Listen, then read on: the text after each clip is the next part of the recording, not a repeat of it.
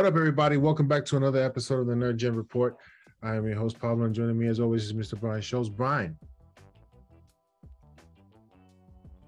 Zaslav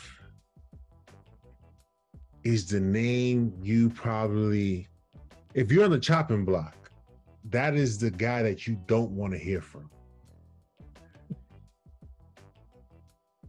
He's talking about there's a bit of frustration. I'm pretty sure he's looking at, when a new guy like this comes in and he sees everything, right? He's going to look at, yo, we signed this dude for this amount of money, and what has he given us since we signed that deal? JJ Abrams, Brian. We thought he would be the savior for Superman.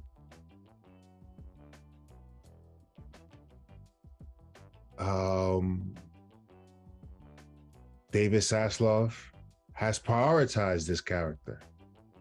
He says we need to do something about Superman. Superman is the number one. He is the classic. He's the number one guy.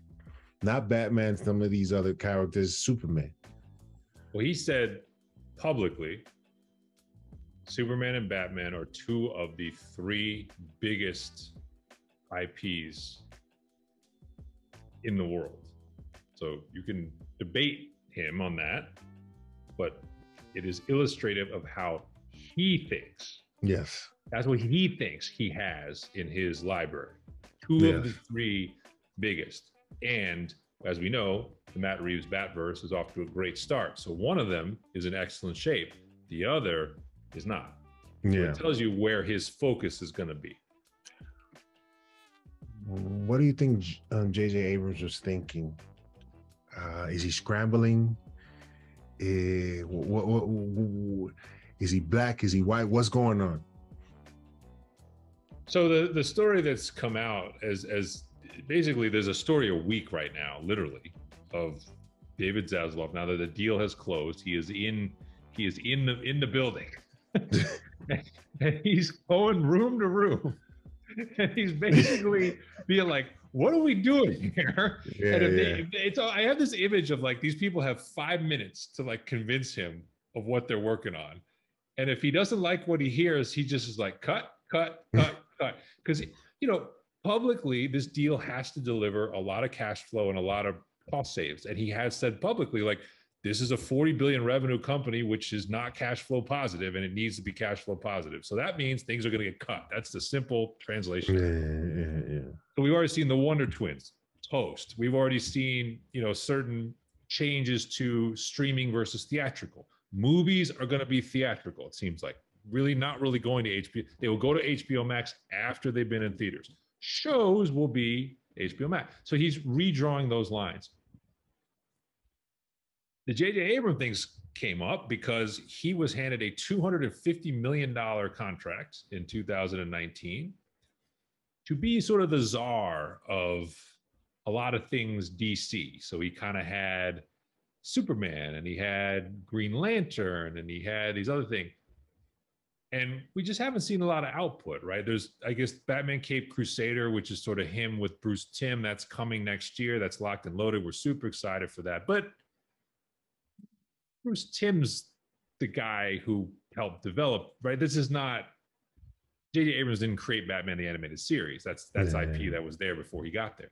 Yeah. So the quote that got leaked, which was pretty nasty, was basically like, this guy went through the building and laid claim to all these characters and then didn't do anything with them.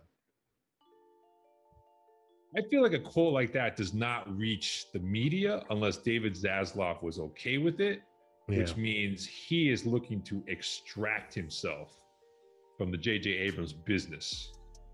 At W. That's what a quote like that, that's what that says. We want out from under this as fast as possible. So, I mean, go down the lineup. So that Ta-Nehisi Coates Superman story, that's not looking so likely right now with a quote like that. We talked about, Greg Berlanti's been doing stuff with the Green Lantern series, but JJ Abrams was supposed to do something with a Green Lantern movie. That's probably not happening. And then who knows? It sounded like he might have had his hooks into other things that maybe never reached the light of day in terms of what we know yet. I mean, sounds like JJ Abrams at Warner Brothers DC is gonna get as far as JJ Abrams Superman Flyby did in the mid 90s. That's what it sounds like to me. Yeah. What's your reaction to that? The notion that like JJ Abrams basically might be out of WB to take a loss, take a charge, pay him his money, and send him on his way and start over. I think that would be the way to go, man. I think I would do the same.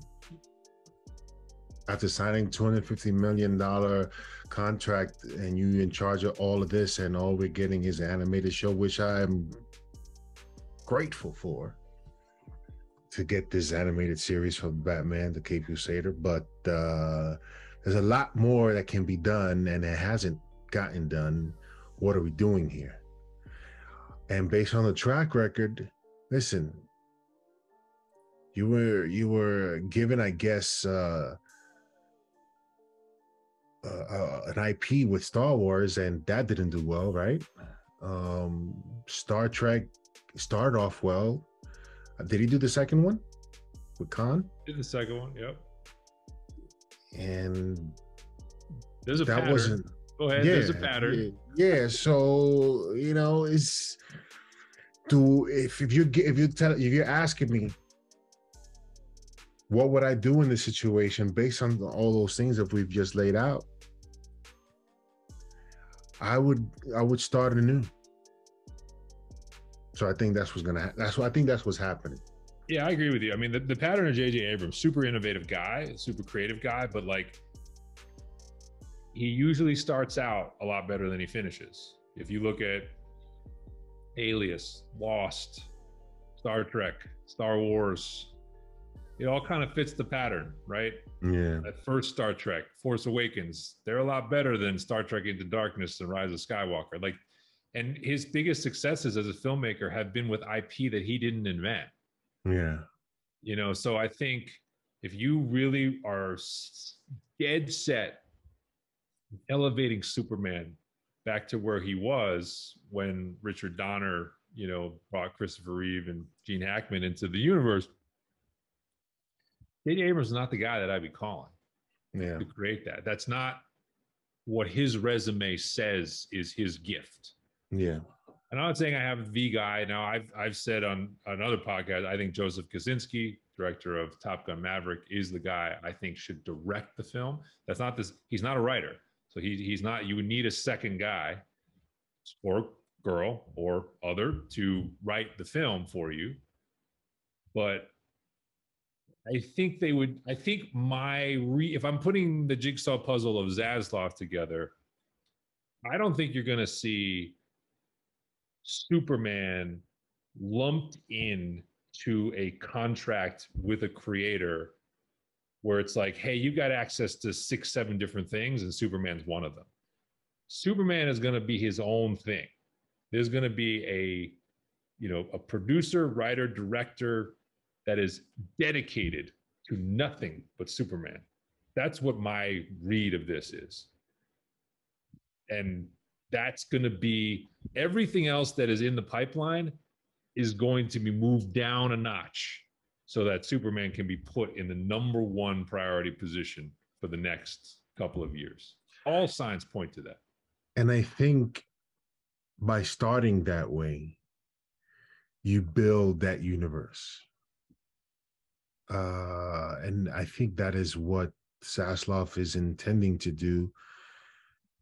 Having seen the success of Marvel, I mean, again, I said it once before and many times over, that why wouldn't you want that success that Marvel's having and having the characters to do it?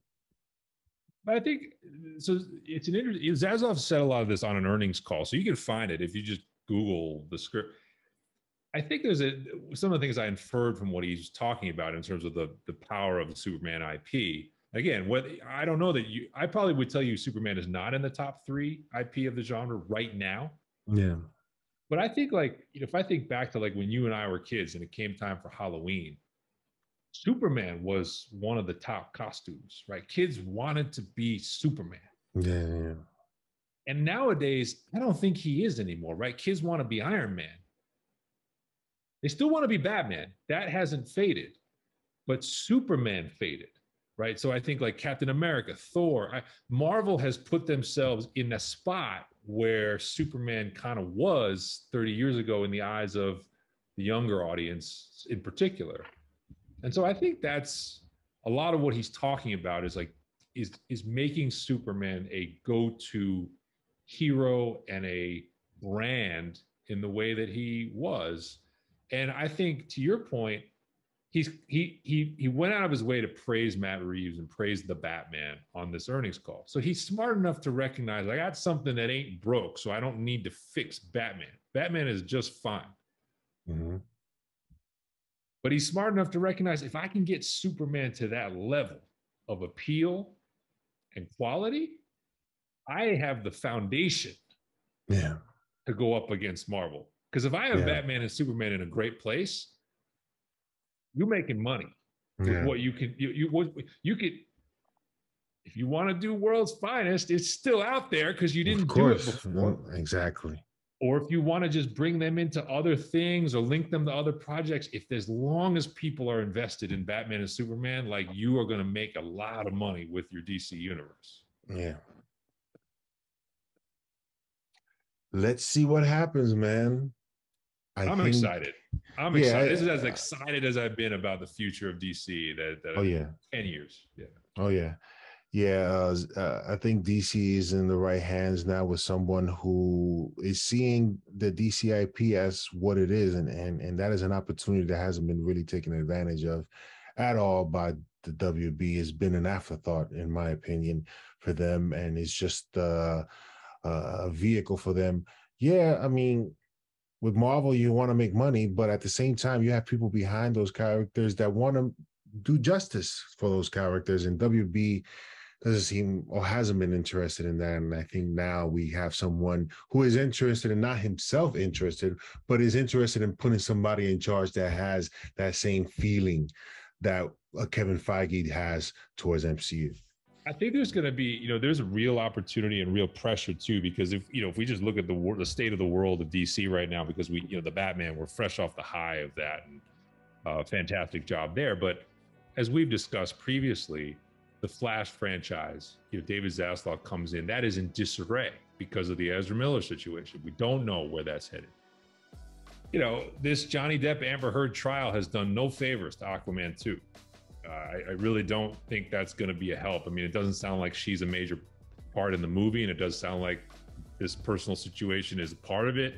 But, that's if you're the new CEO of a company, you don't want to see that Walter Hamada on a witness stand talking about casting or firing people out of your upcoming sequel to $1 billion movie. You don't want to see that. That's not good for business. Yeah. And you layer onto that, like we know kind of the rest of the Justice League is still kind of in shambles. And even with the misstep that Wonder Woman 84 was, you kind of have more questions now about Wonder Woman 3 and like where that's headed than you probably did 12, 24 months ago. So my point is that the things you thought were surefire are not anymore. Yeah. So there's a real pressure, but there's a real opportunity for Superman to step into that void and kind of save the day, do what he does in the comics, right? And kind of be like, listen, it's all good. Like we got Batman, we got Superman, we're righted the ship and we're heading in the right direction. I mean, I think that's what the goal is going to be. I can paper over a lot of problems if there's a great Superman film out there. Yeah, let us know in the comment section below what you guys think of the future of the DC universe. Do you think Zaslav is the guy to really right the ship and put it in the same, I guess, level as the MCU? If you ask us, man, DC should have been just as, or perhaps even more successful than the MCU, and they just dropped the ball. And finally now we have somebody that's looking at things in a more logical way and understands what needs to be done, and that is the hope. So let us know in the comment section below what you guys think of Zaslav and his direction of the DCIP. That is our show. We'll see you next time on the NerdGen Report.